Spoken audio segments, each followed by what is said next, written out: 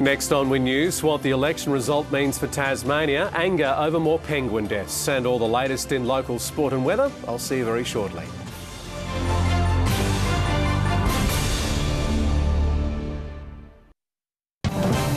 Across Tasmania, this is Win News. Tonight, One Nation's Tasmanian election campaign ends in flames. Bass and Braddon set to give Scott Morrison a majority, while Labor tries to work out what went wrong.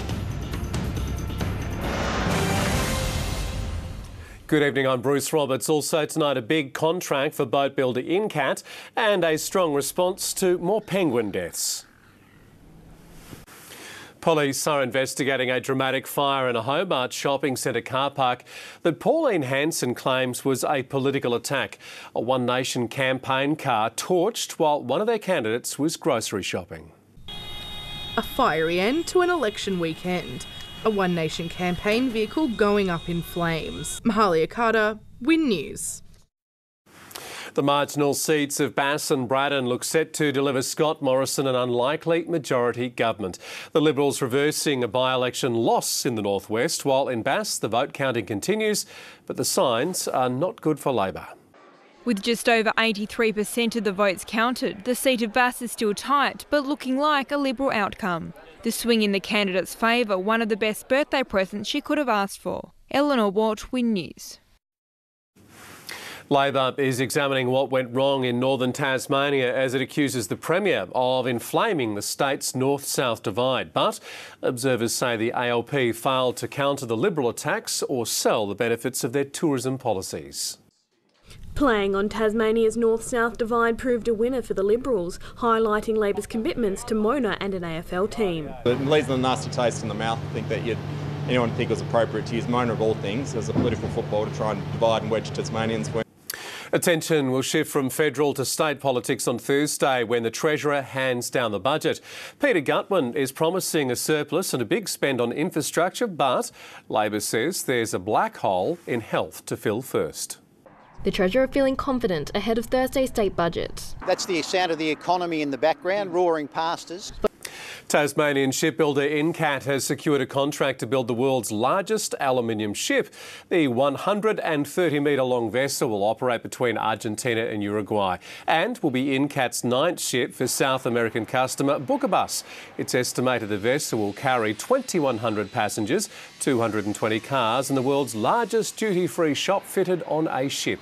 The physical construction will commence as soon as the detailed design drawings are completed and approved. And after the break this Monday on Win News, Tasmania, anger over the death of more penguins and honouring the volunteers who make the state a better place.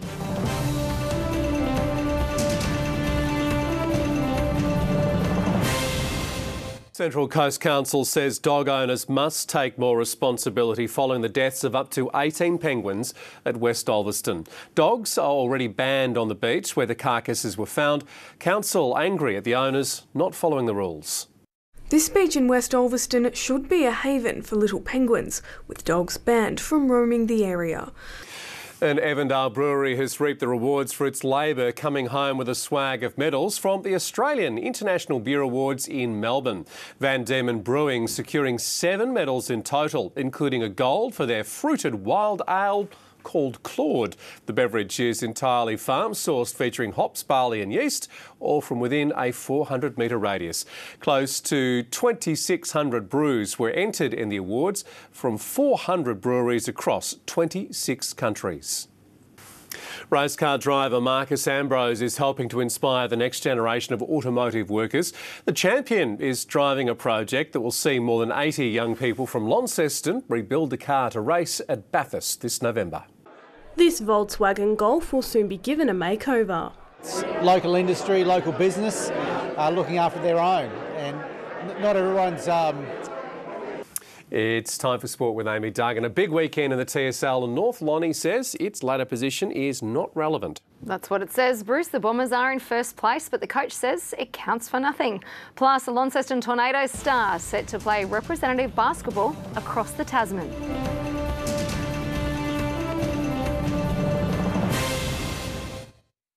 In sport, despite sitting at the top of the TSL ladder after 8 rounds, North Launceston says it's focused on learning, not its ladder position. After surviving a scare against North Hobart last weekend, the Bombers responded in style, belting Kingborough on Saturday night. The reigning premiers were back to their best against the Tigers, cruising to a 113-point win. Brent Costello, Win News. The Launceston Tornadoes will be left with a big hole to fill for their road trip to Victoria this weekend. Star player Stella Beck heads to China later this week to represent New Zealand in 3-on-3 basketball. Beck was told of her inclusion in the national team last week. I was so excited when I got the news, and then of course a little bit nervous that I had to miss some things, but awesome. South Hobart coach Ken Morton says his side won't get any first-choice players back from injury for this weekend's Lacaselle Jack Cup semi-final against Olympia. Despite up to 5 of the stars being sidelined, the 3-time Tasmanian NPL champions are sitting in equal second place in the league. Their latest win coming against Kingborough, 4-2 at Darcy Street yesterday afternoon. We played exceptional football in the first 45 minutes, moving it around well, double teaming down the flanks, and we scored some super goals, so I thought it was a good performance. South Hobart's Lacquer Cup semi-final will be held at 1 o'clock on Sunday at Darcy Street. That is our sport, Bruce. Thank you very much for that, Amy. We have Hayley Francis joining us now in the studio with the weather. Hello, Hayley. How are we shaping up tomorrow? Good evening, Bruce and Amy. Well, it looks like we'll have a bit of a mixed bag, fine for much of the east coast and showers elsewhere. All the details up next.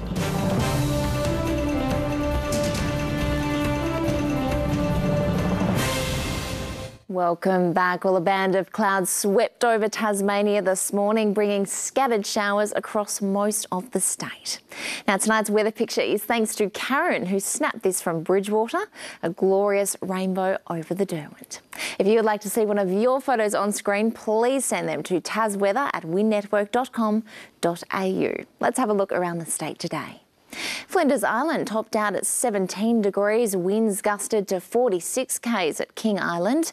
Mount Wellington had a minimum temperature 5 degrees above the monthly average, and Hobart topped out at 14 degrees, but it did feel at least 5 degrees cooler in the early afternoon. On the charts, a trough is expected to cross Tasmania tonight with a west-northwesterly flow to follow tomorrow. An embedded cold front will weaken over the state early Wednesday, with the next cold front to pass over the south during the day. Onto the waters. In the north, west and northwesterly winds up to 25 knots tomorrow. In the east, seas up to 2 metres on a southerly swell for the south coast. North to northwesterly winds up to 30 knots, and in the west, a southwesterly swell up to 4 metres offshore. There is a strong wind warning in place for many coastal areas tomorrow. That includes a small craft alert for the southwest lakes. Now, tomorrow, more showers are expected about the northwest and far south of the state, with a possible thunderstorm for the west coast. As for the rest of the state, mostly fine conditions. Now, interstate tomorrow, blue skies in Darwin and partly cloudy in Brisbane.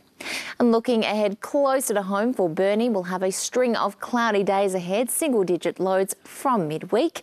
For Launceston, there's a slight chance of a shower tomorrow, the mercury slipping to 6 degrees on Thursday, and in Hobart, partly cloudy skies in the days to come, and maximums hovering around the high teens throughout the week. So some cooler mornings later this week, Bruce. Warm clothes are coming. Thank you very much for that, Hayley, and thanks for your company tonight across Tasmania. See you tomorrow at 6.